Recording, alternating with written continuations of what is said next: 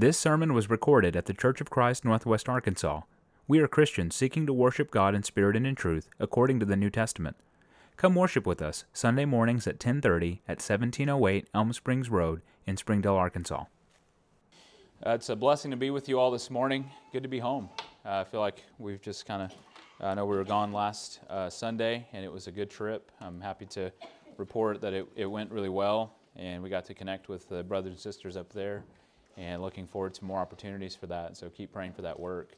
But it's good to be home. Of course, we're going to be gone next Sunday, and then the Sunday after that. But we're glad to be here today, and excited for the singing. It's going to be a good day. As far as the sermon this morning, we're going to talk about repentance. This is an important subject that every Christian needs to know, every Christian needs to understand, because we all have repentance that we need to be producing in our lives. And so this morning we're going to talk about how to truly repent. That's probably one of the, if not the most central theme of the Scriptures for us, is repentance. You know, think about the story of the Bible, and it's just the most incredible and beautiful story ever told. God, a holy God, created man to be holy like Him, and we failed. We failed, and we chose to break His commandment. That's what happened, and we lost our holiness. Okay? That doesn't sound too incredible, but here's where the incredible part comes in.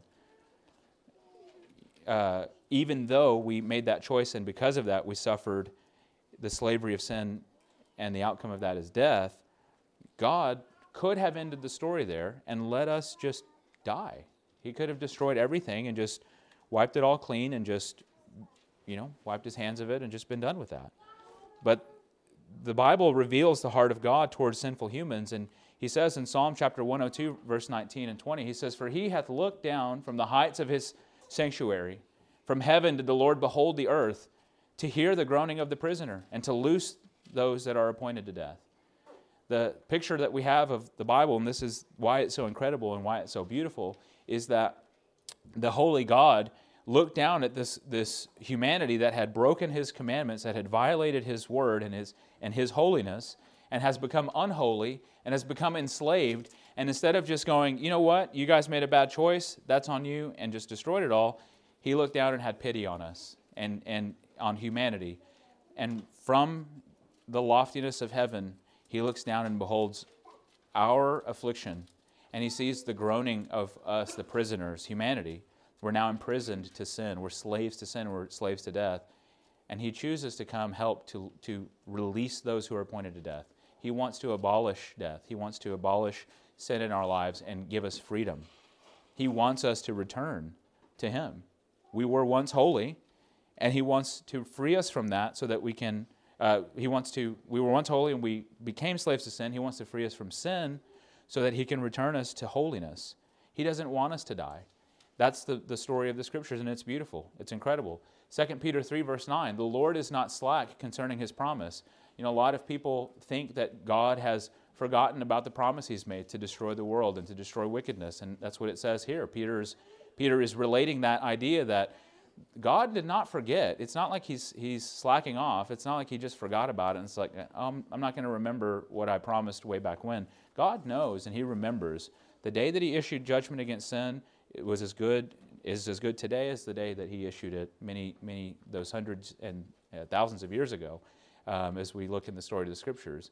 And so He hasn't forgotten, as some men might think, God's just kind of not really going to do anything.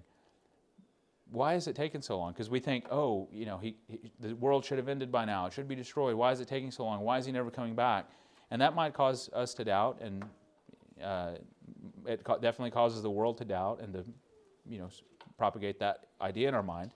But He says the reason it is taking so long, and it's not really taking long in God's sight, but from our perspective, it feels like it's taking a while. The reason is because He's long-suffering to us. He's patient. He is not wanting for anyone to perish.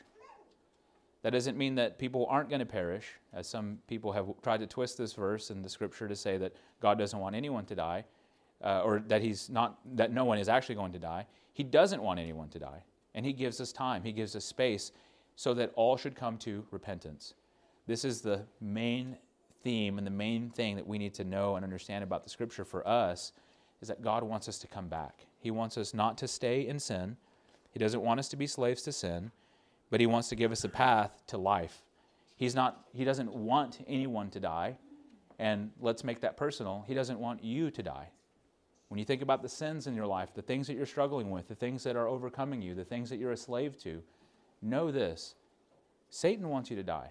He wants you to stay there. God doesn't. He does not want you to die. He wants everyone to come to repentance. And that's the thing. People have this picture of God that he's this tyrannical being just sitting in heaven from this loftiness, looking down, waiting for people to mess up so he can just throw us away. But that's not what the scriptures show us. From his loftiness, he looked down and he decided, and he's making us free instead of just letting us sit here in our slavery and go, you brought it on yourself. No, he said, I'm going to do something about it because I want you to come back. I want you to, to make a different choice. I want you to be free from that. And this is why the idea of repentance is so important and critical for all Christians to understand. It's important for us, even as those, if you're a Christian, meaning you've been baptized into Christ, you've been washed from your sins, this is important for you too, because you need to know about repentance. It's not that once we're baptized into Christ, all our sins are forgiven. From that point, in everything we do going forward is just automatically covered. We have continual repentance to have in our lives, or we're going to suffer and perish. It's so important for us, and this is what God wants and commands. He brought Christ into the world, and he brings prophets into the world, and he gave us his word and his scriptures to help people return to that life and to that holiness instead of being in slavery and in death. Acts 17, verse 30, the Bible says, the times of this ignorance God winked at. He's overlooked that. He's letting that go, and he's had a lot of patience, and he is overlooking some of those things, and he says, God winked at that, but now he commands all men everywhere to repent. It's like he's patient, and he's patient, and he's patient. It's like, okay, the time for patience, the time, that is over. It's now time to be direct and to be assertive with everybody and tell them what they need to do. God now commands everyone, everywhere, to repent of their sins. Because before, obviously in the law, he didn't command all men everywhere to repent, just his people and the Jews. Now it's open and available for everyone. And if we want to be his child, if we want to be a follower of God, we have to be people that are repenting. We have to be people that are willing to repent and not become hardened in our hearts, not think that we don't have the need for salvation or the need for forgiveness or the need for ongoing cleansing of the blood of Christ, but we need to have this heart of repentance in us. And it's critical, because if we don't, Jesus says in Luke 13, verse 3, he says, I tell you, nay, but except you repent, you shall all likewise perish. And I guess I copied and pasted a couple times, but we'll just have it there for emphasis. It's that important. He's talking to Jews here who were looking at these other people and said, why did they die? Did they die because they're sinners or their parents were sinners? And he says, no. And these are Jews, his own people, that they thought they were the people of God. They thought they were saved. They thought they were fine. And he's telling them, no, you're not. You need to repent, or you will die just like those people you're asking about. We're all going to face death if we don't have a heart and a mind of repentance. We have to embrace that mindset. So, with that, as we talk about repentance, I think the first question, obviously, naturally, is what is repentance in the first place? Excuse me. Well, the concept of repentance is really quite simple when you just look at the meaning of the term, when you look at the definitions of the terms. But here's a verse in Ezekiel, in the book of Ezekiel, a couple of verses that really help us understand what the concept of repentance is. In Ezekiel chapter 14, verse 6, God sends the prophet, and he says, therefore say to the house of Israel, thus saith the Lord God, repent and turn yourselves from your idols, and turn away your faces from all your abominations. You see, the people had become so devoted to their idols, and they're serving their idols, and they've left off from God. So you can imagine that they have their backs turned to God, and they're looking at their idols and facing their idols, and so devoted to this thing that's right in front of them. And God pleads with them and says, repent and turn yourselves away. Turn your back on those idols and now look the other way and turn to the Lord. He says, turn your faces from all your abominations. So it's literally a redirection from facing one way to another. And that's the idea of repentance. And in this case, well, in the case of the Scriptures, when we're talking about repentance, it means to turn away from things that are sinful, turn away from things that are not godly, turn away from things that are not holy. And it might literally be turning our face from abominations, but he says, turn your heart and your mind away from wickedness. And if there is a turning away of one thing, we are automatically going to be facing something else. Now, we might find in our lives that there's always some other thing to turn to. We might turn away from one thing in our life that is a problem, and we might find a whole other problem to become engaged in. And so there's a turning away from one thing to another, and for there to be true repentance, biblical repentance, it has to be turning away from sin, the abominations, the idolatry, and turning to righteousness. In Ezekiel chapter 18, God continues directing the people and encouraging the people and saying in verse 27, again, when the wicked man turns away from his wickedness that he has committed, he's turned away, and now he's going to do that which is lawful and right, he will save his soul alive. And so the idea of repentance is very simple.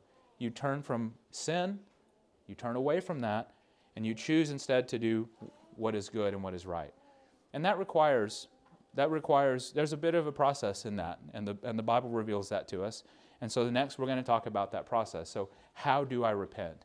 How is it that we go from facing these sins and being engaged with these sins and having our faces turned towards idols and sinful things to then turn and face righteousness and do that which is good and that which is right?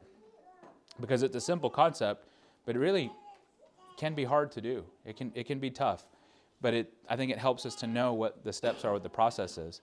So let's expand that. We read Ezekiel chapter 18. Let's expand around a little bit that verse and see what God had said to them in that verse. And that helps us maybe to understand some of this process. In Ezekiel 18, verse 27 through 31, and we're just going to read a few of those verses there. But he says again, when the wicked man turns away from his wickedness that he hath committed and does that which is lawful and right, he will save his soul alive.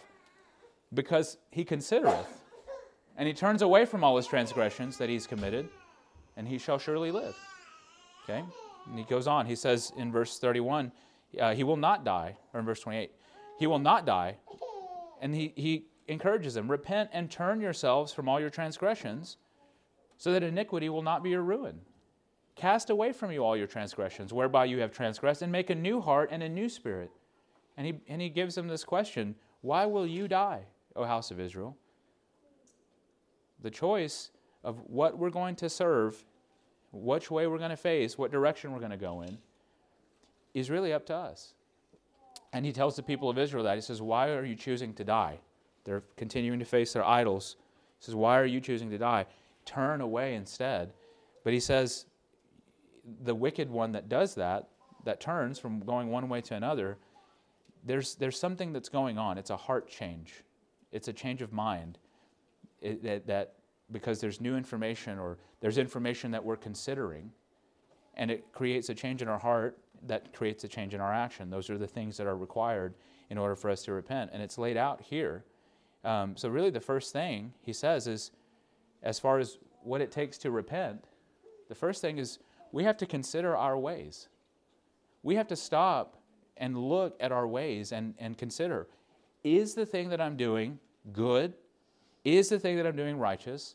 Not, is the thing that I'm doing favorable? I enjoy it. It might feel good, or it might help me cover something up or hide something or make me ignore some deeper problem. That's not the question when we're considering our ways. We have to be completely, just brutally honest with ourselves and humble and say, okay, what am I doing? And just look at it in black and white, as black and white as we can, and say, is what I'm doing good or is it not?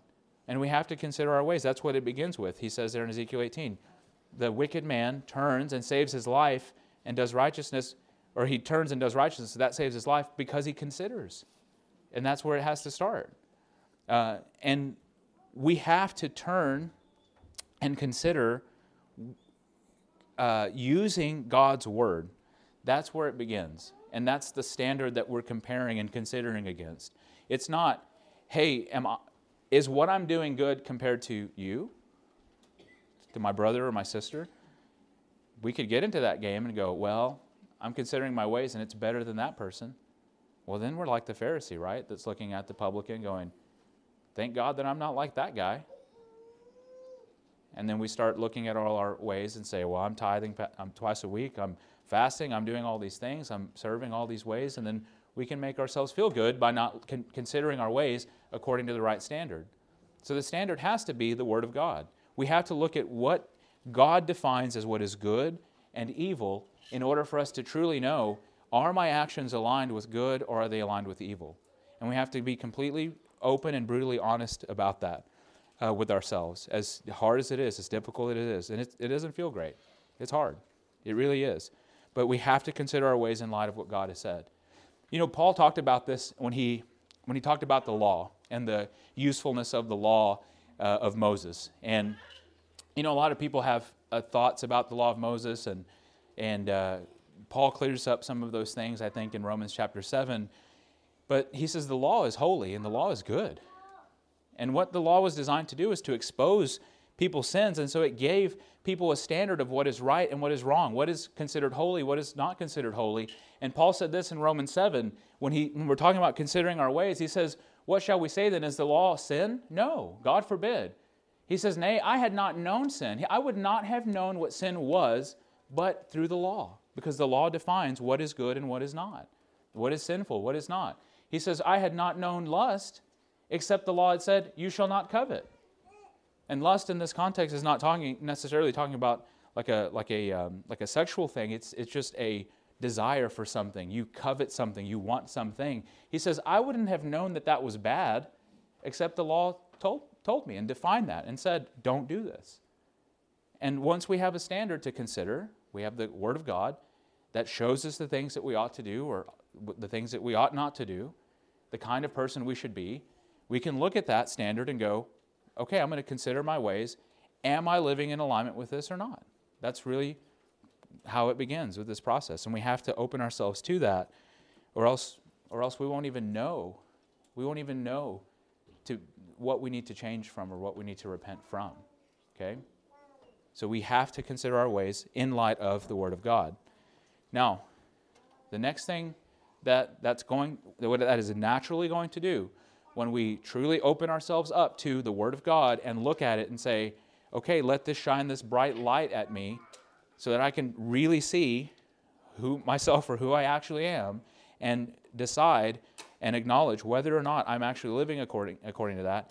It's going to produce a feeling in you. It's going to produce the sting of guilt. And I think that's part of the process. We have to feel that sting of guilt when you look at the Word of God and go, I'm falling short. I'm not living up to the standard. We're going to feel that. That is a normal thing, okay? That is a good thing, or it can be. Paul said this in 2 Corinthians 7. Now for a bit of context, he wrote in one of the epistles about all these horrible things that were going on at Corinth. Horrible things. Men sleeping with their mother-in-laws, or their stepmothers, rather. And he said, you're doing horrible things that aren't even named among the Gentiles. Even the Gentiles, as corrupt as they are, think that what you're doing is bad. And so if the Christians are participating in that, that's bad. If even the world thinks it's bad, it's horrible. And our brothers, our sisters at Corinth were doing those kinds of things. So Paul writes a letter and exposes them and gives them a standard of what is right and says, you're not living up to it. He calls them out for that sin, and he wants to help them come back to being holy and living in righteousness. And they responded well.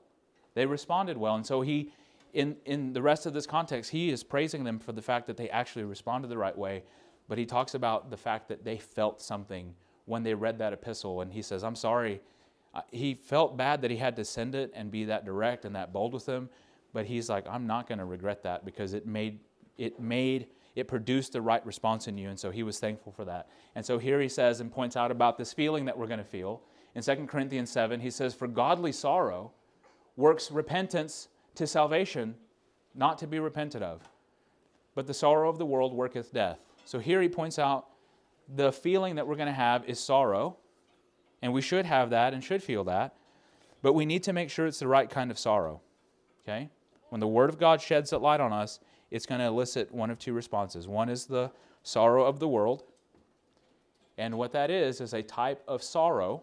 You're going to feel bad, but that's all. Oh, I feel really bad. Oh, I really hate that happened. And then you feel bad because you failed, or you feel bad because that's it. And it's just an emotional response, and that's it. It doesn't lead to anything but death, because it doesn't lead to an actual change of our actions. Sorrow of the world gets you nowhere. Sorrow of the world makes you stay where you are, just feeling bad, stuck in your feelings, going, oh, I feel terrible. And there's nothing I can do but sit here and sulk and just feel bad, and I'm just going to stay right here and just feel bad. And I'm going to hope that because I feel bad, God is going to be okay with that. But then we don't actually produce any change in our life. We can't have that kind of repentance because it will lead to death. And some people can't even take that feeling. And, you have examples like Judas, who committed this horrible betrayal of Christ, and he went and hanged himself. That's sorrow of the world. It did not produce life. It produced death, because he couldn't take that feeling of guilt and then actually do the right thing because of it. Instead, he just stayed stuck in that and then chose the wrong thing. Well, we have another example of that. Cain, for example. In Genesis chapter 4, God tells them the standard. Here's how to worship. We can infer that God gave them both instruction on how to worship Him properly. Here's a sacrifice that you should bring. Abel, he did what God asked him to do, and he brought a great sacrifice, the kind of sacrifice God wanted, and he was accepted. God accepted his worship. And on the other hand, Cain did not, and he was rejected. And he had sorrow of the world. And we know that just looking at the story. He had that feeling of guilt when he was called out, and God pointed out his failure. In Genesis 4, verse 5, it says, "But to Cain and to his offering, God did not have respect." He did not accept that worship. And Cain was very wroth, and his countenance fell. And he felt bad. You would feel bad too if, hey, I'm worshiping God, and he says, no, it's not good enough. I reject that. You are not accepted.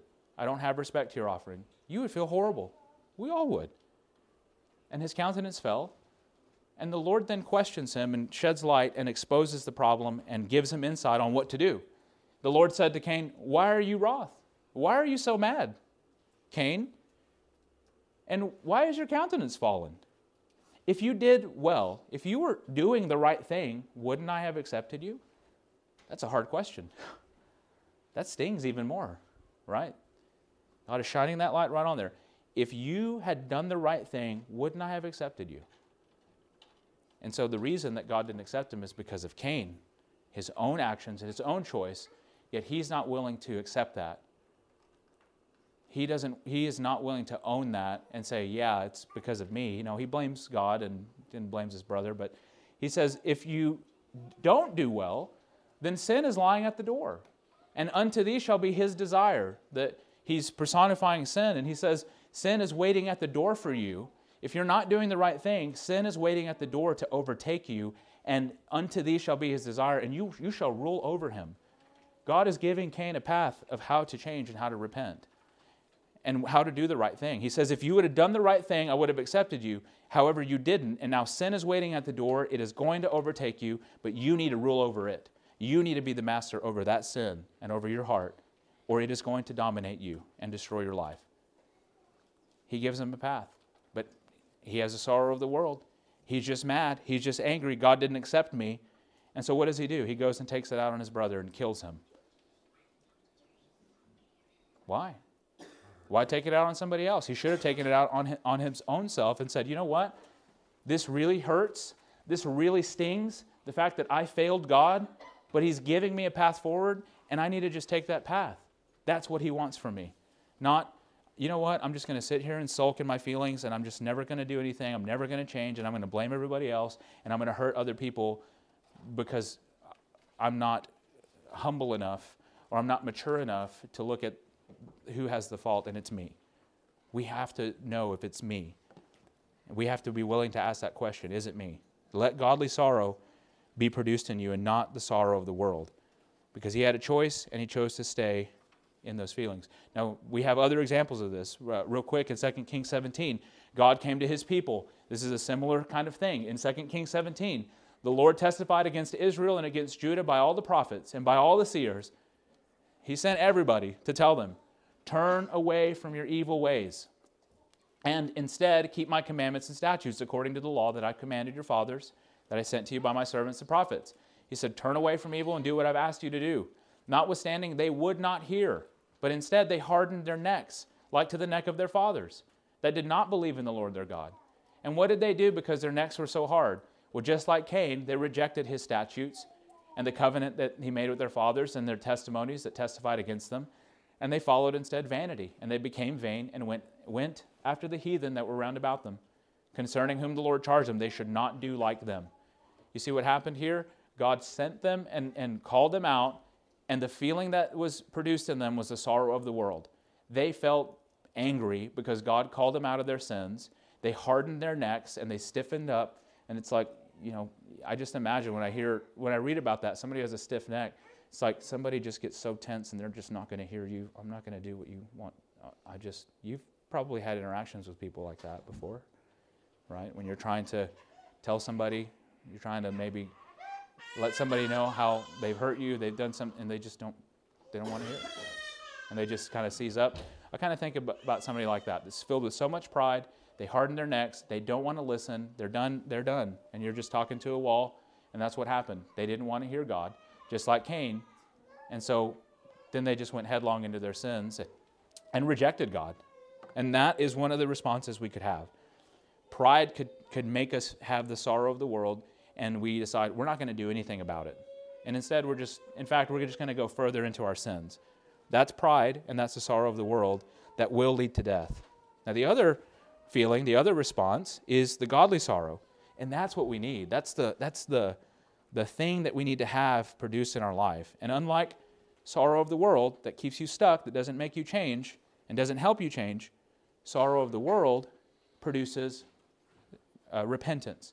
It produces a change of actions. It helps motivate you to take a step to do the right thing and a change in us. James chapter 1 talked about us having this willingness and this softness of heart to be able to hear and receive the word of God and do the things that he says. In James 1, verse 19, he says, wherefore, my beloved brethren, let every man be swift to hear. Be ready. Be quick to hear the information that God has to give to us. Not like these people who stiffen their necks and close their ears and their hearts, but instead be swift to hear. Be ready. Invite God invite God in. Open yourselves up to hearing what the word has to say, and be slow to speak. Be slow to wrath. Sometimes we're quick to justify ourselves and go, no, it's not really this, it's not really that. No, just be quiet and just hear what we need to hear. And be slow to wrath. Don't let wrath overtake you, the sorrow of the world, because the wrath of man does not produce the righteousness of God. And he says, wherefore lay apart all filthiness, all superfluity of naughtiness. Let's put all the wicked things aside. Let's turn away from those things and receive with meekness the engrafted word that is able to save your souls. And be doers of the word and not hearers only, deceiving your own selves. Because you could hear the word and feel bad, but if you don't actually do something about it, you're deceiving your own self. And you might think, oh, the word of God, I read it made me feel bad. Okay. What now? Now we have to do something. The prodigal son really captures the godly sorrow really well. He left his home, he left his father, turned his back on all that was good, all that was right. He took his father's inheritance. He went and spent it on harlots and on all kinds of crazy living out there, to the point that he finds himself completely in poverty and completely enslaved. And he went from somebody who was with the father, and let's just put it this way, he was living holy because he was close and near to the Father, dwelling in his home. Now he's a slave. Now it's a picture of our slavery to sin. And what does he do? He doesn't just feel bad. He doesn't go, oh man, I really messed up. And then you just stay in that cycle. I really messed up. And just stay stuck and stay stuck and stay. That's the sorrow of the world. He had the sorrow that is godly. In Luke 15, he says when he came to himself, he finally woke up and just said, what am I doing? What am I doing? Why am I doing this? He said, how many hired servants, how many people does my father employ? And they have bread enough to spare. And look at me. I'm the son of the Father, and I am perishing with hunger. I'm starving. And I'm homeless. I'm starving. I'm working in this field. I just want to eat the pig's food. And he says, wait, I don't have to do that.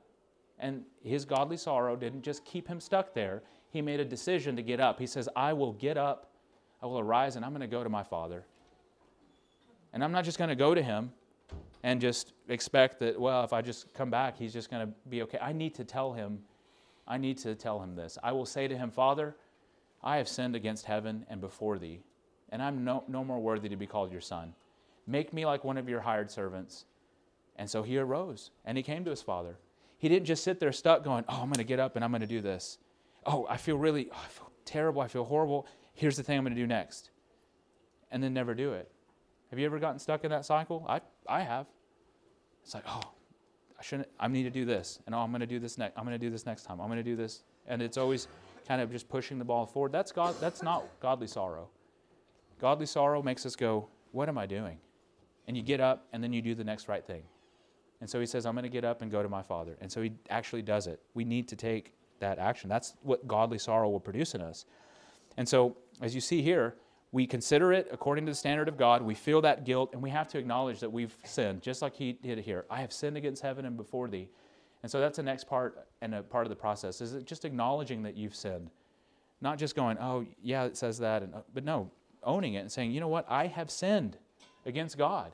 I have sinned against you. You're my Father, and I've done this thing. And be clear and be specific about that when you're going to God in your prayers and you're confessing your sins to him. Be specific and clear with it. And if it's uncomfortable, good. You have to say it. You have to tell him.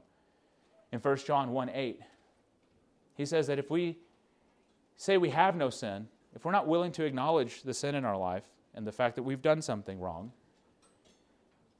he says we're deceiving ourselves and the truth is not really in us. Isn't that's pretty powerful. If we pretend like we don't have an issue, we are lying to ourselves and the truth is not dwelling inside of us.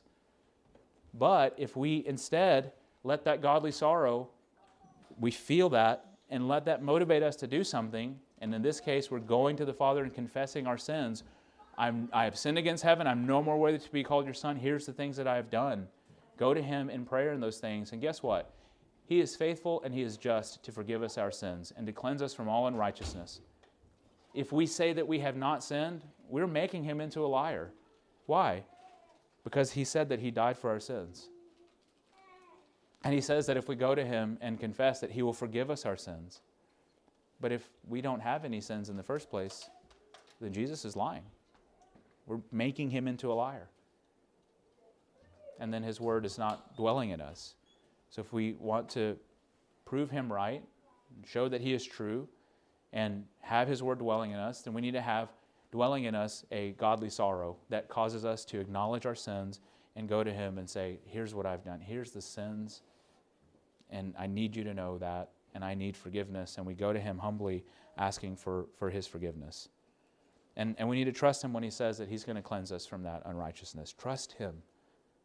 Don't listen to your thoughts and your doubts and your fears and your worries and Satan's whisperings that you're just doomed to fail and you're never going to overcome. Believe what Jesus says. Believe what God has told you. He is faithful and just to forgive you, and he will. And he will cleanse you from all unrighteousness. He will cleanse you from all unrighteousness. And that's a beautiful thing, and that's just amazing. But repentance doesn't stop there, because we could be, I feel bad, and I'm going to confess, and I'm going to acknowledge my sins. As we've seen time and again, there's action that is involved. So we have to change then what we are doing.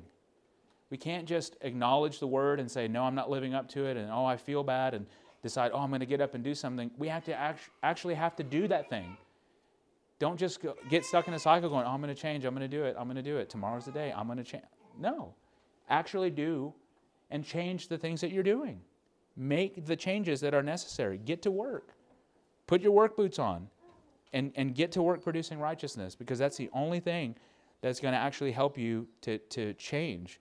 Otherwise, you're going to get stuck in this cycle of your feelings and repent and praying to God and expecting him to forgive us, but we're just going to keep on doing and never actually changing anything. We have to be doers of the word if we want to receive his blessings. In Acts chapter 26, verse 20, The Bible says that God showed first to those of Damascus, at Jerusalem, throughout all the coast of Judea, and then to the Gentiles. What did God show them, and what did Jesus want us to know? That we should repent and turn to God and do works that are meet for repentance. We need to do actions, have actions that are meet or that are worthy of repentance, that actually show that we've changed and that we've repented. So this verse really captures that essence of true repentance. Consider your ways in light of God's word, and that should cause us to have godly sorrow. That's a change of heart. We're getting new information. It's causing that transformation. It changes what we do in our actions. Okay? Don't just feel sorry and feel the guilt. You need to feel guilty. You need to feel ashamed. You need to feel that sting. But then do something about it. Get up and change those actions. Because if you just feel sorry and never change, is that true repentance? No, it's not. True repentance comes in producing things that are different now, showing that you're different. Acts chapter 2, really quickly. In Acts chapter 2, we see this process play out in the day of Pentecost. So it's repentance in action. So on the day of Pentecost, Peter is gathered with the rest of the apostles. They're here with all of these millions of Jews that have gathered for the day of Pentecost and for these feasts. And Peter gets up and through the power of the Holy Spirit shows them and preaches to them this amazing sermon, this powerful sermon that proves that they are guilty of killing the Messiah, the one they've been waiting for. And they fought against his teaching to the point that they had him crucified. And that's what he tells them. And what he says as he preaches to them, he's giving them the new information, the new standard that they should compare themselves to and their actions to. And he says in Acts 2:36, therefore let all the house of Israel know assuredly that God made that same Jesus that you crucified. He's putting the guilt on them and shining the light and exposing their sins. He says, you have crucified him. That person is actually the Lord and Christ that you've been waiting for.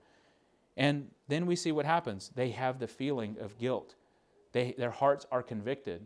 Now, I think many people felt that sting, but the Bible focuses on those who decided to do something about it, and hearts were convicted. In Acts 2, verse 37, he says, now when they heard this, they were pricked in their heart, and they said to Peter and the rest of the apostles, men and brethren, what shall we do? They had the right response. Hearing that you killed the Messiah, your blood is on, his blood is on your hands and on your head. That made them feel bad and go, oh, what do we do now? They were pricked in their heart, and so their hearts were convicted. And so then Peter calls them to repentance. And he says to them in verse 38, repent and be baptized, every one of you, in the name of Jesus Christ, for the removal of those sins, the remission of those sins. And you'll receive the gift of the Holy Ghost. He tells them exactly what to do.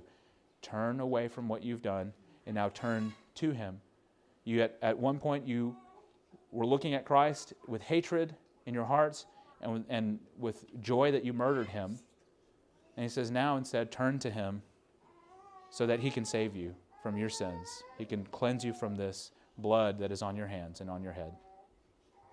He says repent, change, and then do the right action, which is be baptized in the name of Jesus Christ, and he'll help you. And what was their response to hearing that information? They repented. They changed. They did the thing that God wanted them to do, and they took the action that God wanted them to take. In verse 41, it says, they that gladly received his word. You see, they didn't have a stiff neck and stiffened heart and going, I'm not hearing that. I don't want to believe. No, I'm not guilty of anything. It's not my fault that he died. He's the one that came. They didn't have all of that response and reaction. They heard that and went, oh no, what do I do? And Peter says, here's what you do. And then they gladly received it. Just as James said, be slow to speak, slow to wrath, but receive, be ready and swift to hear, and receive with meekness that engrafted that word that is able to save your souls. That's what they did. They gladly received it and said, you know what, I'm going to hear this, what I need. And we know they gladly received it because they did that. They took the action they needed. On the same day, there were added to them about 3,000 souls. Now, there was a lot more people than 3,000 people there. And the flip side of that is that there were people who felt the guilt, felt that sting because they were being called out as guilty, and they didn't hear the words that Peter had to say to them. They hardened their hearts and they were not baptized. There were people that did not gladly receive his word. They hardened themselves. But these people gladly received it, and they decided to be baptized. And then here's the other important part about baptism, or about salvation rather, and repentance. How do we know? Was it just based on this one-time action? They heard, oh, you need to repent and be baptized, so they did, and that's how we know, oh, you've changed, you've repented, you're good to go. No, it didn't stop there. Because probably one of the most important pieces of repentance, it's all important, but probably the thing that proves that is those works that are meet for repentance, and this is exactly what these people showed. They showed that there was an ongoing change happening in them. They were baptized and became part of God's family, and in verse 42 it says they continued steadfastly. They continued steadfastly in the apostles' doctrine and in fellowship and in breaking of bread and in prayers. It wasn't just a one-time, I feel bad, so I'm going to do this one thing, and I'm going to make myself, here's this one simple trick to make yourself feel better and your conscience clean. They didn't just do that and go, okay, I'm good. No. They were baptized into Christ, became part of his family, and then there was an ongoing change. They continued steadfastly in this new change that they had made. At one point being against God, and now being in him and for him and continuing in that change. And so that's the thing that I want to end with here as we talk about this process of repentance and how we repent and the importance of it. How to truly repent, I think, hinges on all of these pieces, but probably on this ongoing change. And so the last thing I want to point out is that when you've compared yourself and considered your ways, when you have seen that you're not living up to it and you've had godly sorrow and you decided, you know what, I'm not going to stay stuck here. I'm going to take God's invitation to get up and do something about it, and I'm going to change, and I'm going to make those changes in my life. We have to patiently keep going in that direction. Because when you make that change, I'm going to tell you, it feels easy to kind of look back, and you kind of just slowly turn, and you just kind of keep slowly turning, and then you feel frustrated. You feel like you're not seeing the progress. You feel like you just want, in our instant gratification world, we're not seeing the results quick enough, so I need to do something to make myself feel good and make myself feel happy. And we can find ourselves not just stopping and just staying stuck and getting stuck all over again. But we need to patiently keep going. So how do we know if we've truly repented? Well, I think if we are patiently continuing on. We need to keep up and not give up. Not ever give up. Romans chapter 2, verse 7, Paul said this, to those who by patient continuance. That implies it's a long process. It's a hard process. It's much like growing the garden. You have to take care and tend those plants and water those plants, and it's a long process to get to the fruit and to see the results of that. And that's your life. When you're repenting, it's much like that. And if you have patient continuance in well-doing, and that implies it's going to be hard. We have to have patience, and we have to have endurance in doing what is good and letting those things continue to be the things that we choose. And if we do that, as we're seeking glory, we're seeking honor, we're seeking immortality. That's what we're living for. That's what God has called us to. He doesn't want us to die. He doesn't want us to be slaves to sin and death. He wants us to be free. He wants us to have life and holiness. And he says if that's what we're looking for, and that's the primary motivation of our patient continuance, we're not patiently continuing because we're only trying to avoid God's wrath and we're scared. We're patiently continuing because there's a big goal in front of us of glory and honor and immortality. That's the goal, and we keep pressing towards that goal, patiently enduring.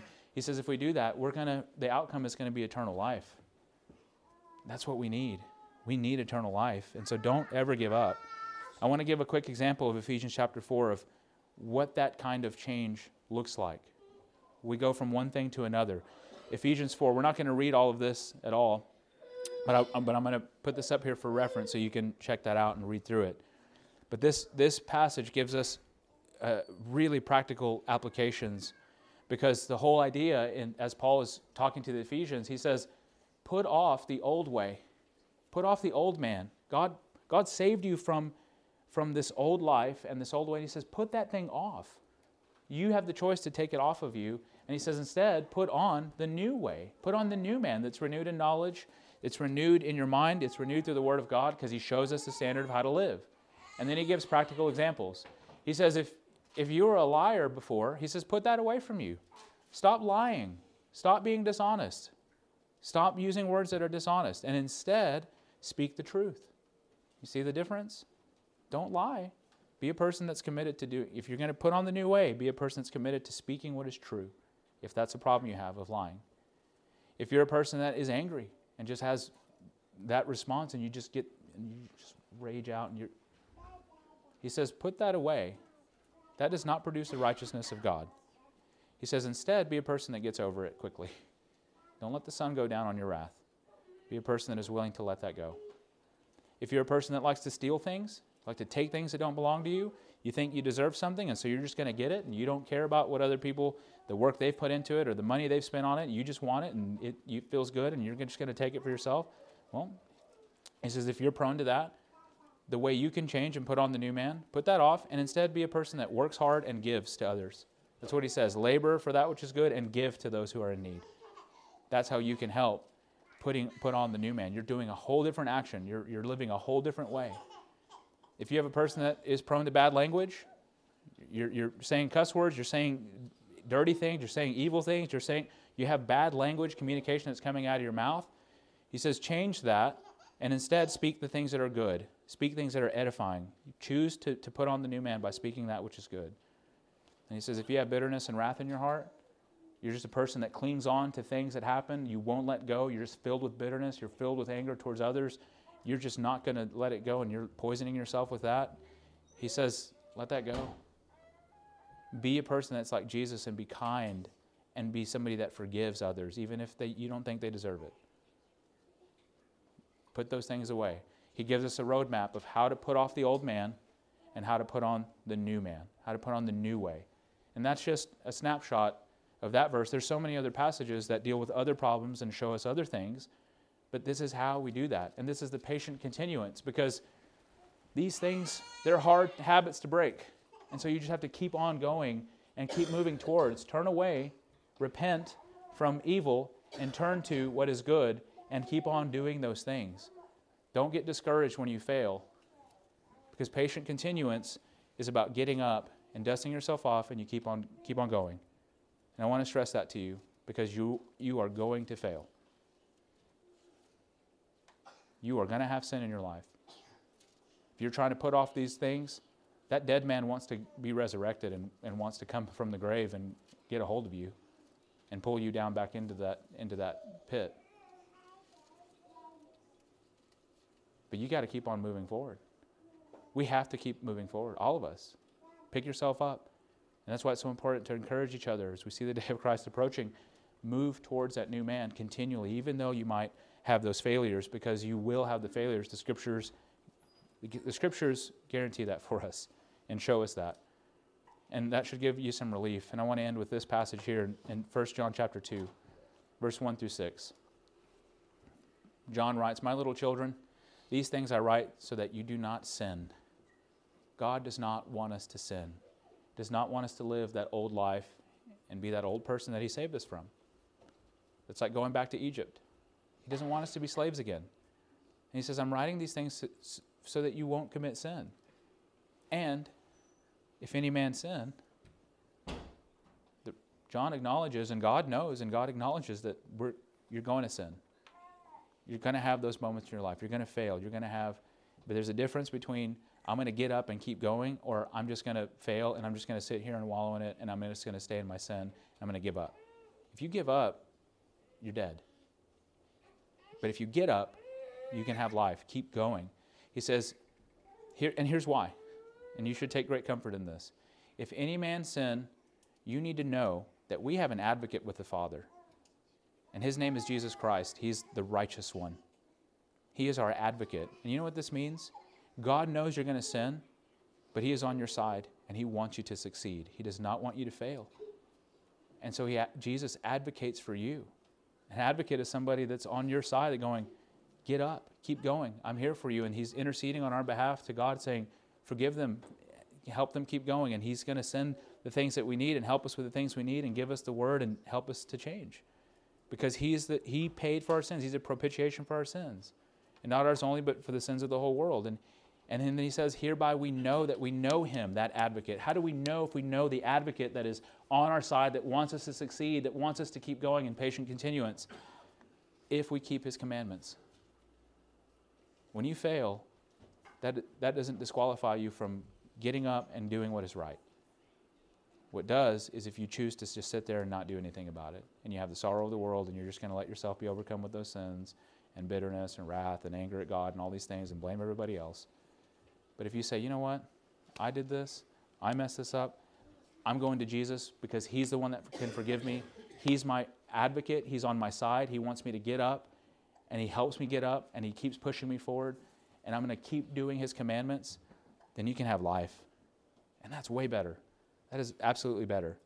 And so if you're fearful that, oh, it's just one and done and I'm disqualified from God's grace, no, you're not. If you just give up, yeah, you're disqualifying yourself. But he keeps that door open for us if we get up and keep going. And you need to get up and you need to keep going. And so if you need life today, if you're a Christian, well, let's continue here. He says, if you say that you know God and you don't keep his commandments, then you're lying and the truth is not in you. But whoever decides and you keep his word, in that person verily is the love of God perfected. It's a process. And hereby we know that we are in him. We can have confidence that even though we sin, we know the advocate, we keep his word, and know that we are in him. And he that says that he abides in him ought himself also to walk. So choose to walk in the word of God. And so if you need life this morning, you're a Christian, you've been baptized in Christ, but you have sin in your life, you have not truly repented with an ongoing, lasting change in your life, we're here to pray for you and with you. And maybe you're feeling that guilt of those mistakes. We're here to pray for you for that too. Making a mistake may not necessarily mean that you're stuck, but it could be. So you need to speak up and you need to go to the Father in prayer, and we'll come around you and aside on your side, also being advocates for you and for one another, to go to the Father in prayer with you. We can't forgive you of your sins, but God can, and he wants to do that. And so if you need that change in your life, you can do it, and this is how we can truly repent. If you're not a Christian and you want to be baptized, you can do that too if you just humble yourself and receive with meekness the engrafted word that is able to save you. If you have a need, come forward this morning, and we'll pray together as we stand and we sing. We hope you enjoyed this teaching from God's Word. If there's anything we can do to help you in your walk with Christ, send us a message at facebook.com/CFCNWA. To find more sermons, look for us on Apple Podcast, Google Podcast, Spotify, and like our Facebook page. Thanks for listening, and God bless.